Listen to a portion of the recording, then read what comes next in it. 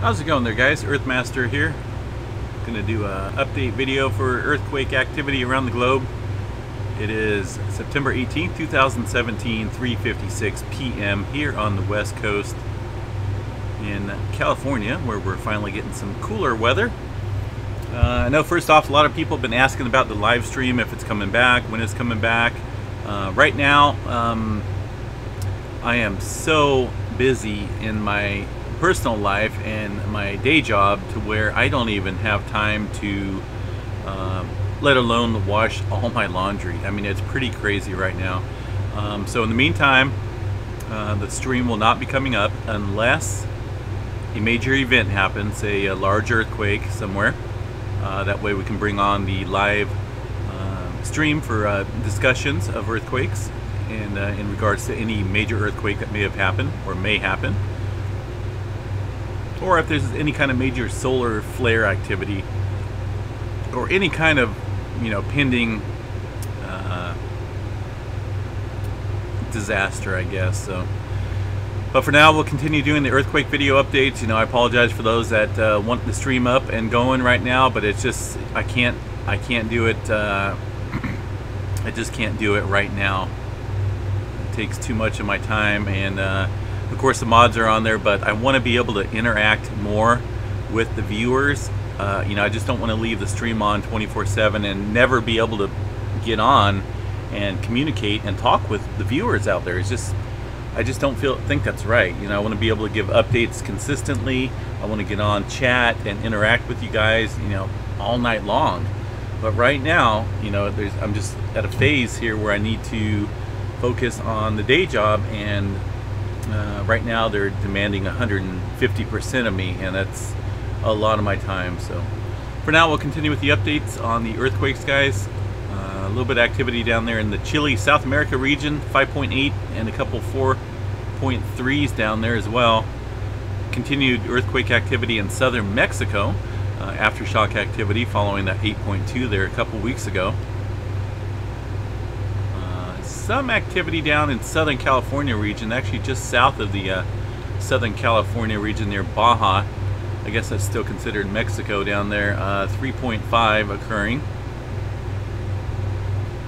Other than that, not a whole lot of activity, guys. A little bit of earthquake activity in Northern California, up near Ukiah and Willits. I believe that was a, let's see here. Well, that's just a small one right now. That is 2.0. It's 1.6 here is in the geysers, and that's south of this location. That's going to be this little dot right here, the geysers. 2.0 being up here.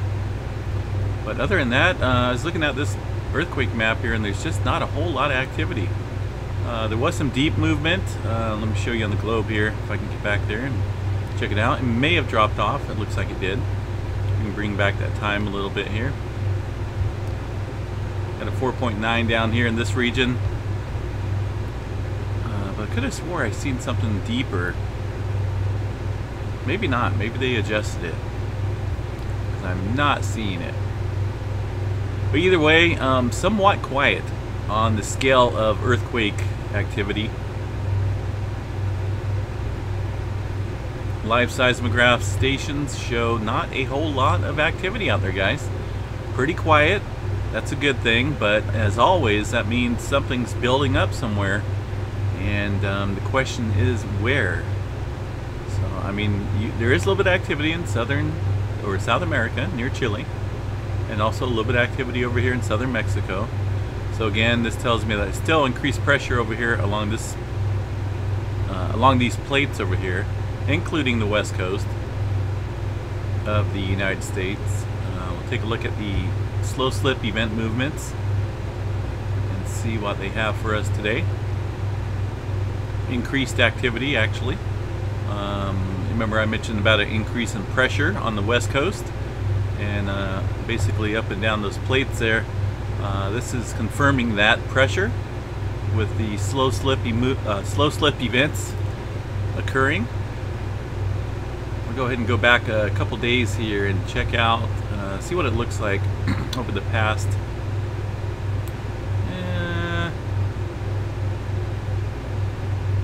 We'll go from there to right here. we'll check out the events, color versus time. And once again, red being the newest earthquakes, and most of those earthquakes occurred yesterday. Today's the 18th. This summary ended on the 17th. So all these red ones here indicating older slow slip event movements. A little bit down there near Medford quite some time ago, a couple days ago.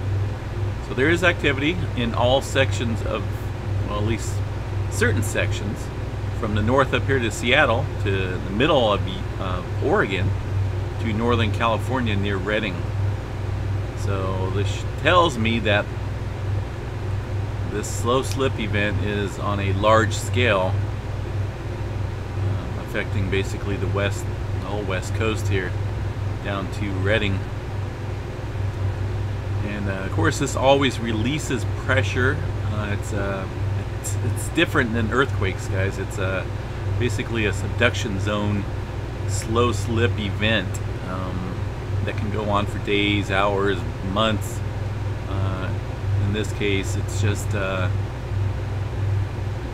sporadic in different spots here, and we'll continue to keep an eye on that for any kind of movement, because once again, when you have any type of slippage underneath a continent here, the plate, the North American plate right here, you could get some of these lock sections here, you know, the Cascadia subduction zone and other areas being affected by that movement. But we'll continue to watch it. Also up there near Vancouver Island, I didn't see that.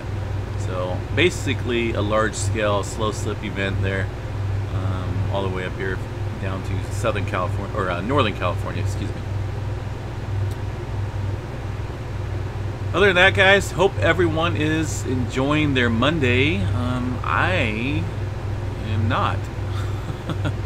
It's just one of those days. So once again, guys, thanks for tuning in. Make sure you like and subscribe to the channel. And as far as Yellowstone goes, let me check over there real quick. Not a whole lot of activity. This here is going to be wind being picked up over here. It's not magma movement. It's not going to blow. It's not uplift. Basically just wind from a pretty good storm low pressure system coming in right now off the northwest coast of California, and also in the northwest. I'll show you on the site here. Pretty good system bringing in some much cooler air into California. You can see the jet stream up here with this low level disturbance, and then being wrapped around it, bringing in all this cold air. So I'm enjoying it, that's for sure. The hurricanes down here are not liking that colder water and the shear, so those things are just going to dissipate and go away. But for us, maybe some rain up in the mountains, but much cooler weather for the entire west coast. Stay safe out there, guys. We'll catch up with you again soon.